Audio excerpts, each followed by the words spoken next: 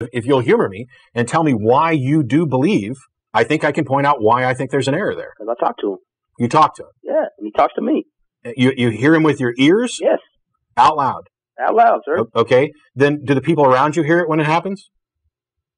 Not always. Not always? No. Why not? I guess they weren't listening. How is this different from the guy in the padded cell who hears voices? It's not much, is it? No. And that's my point. And man put him there in that padded cell, didn't he? Yeah.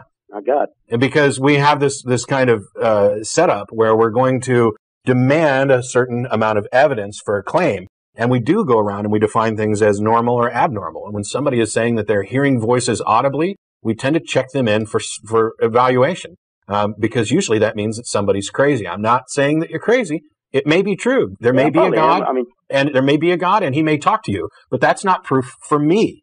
That's proof for you, if in fact it occurs at all.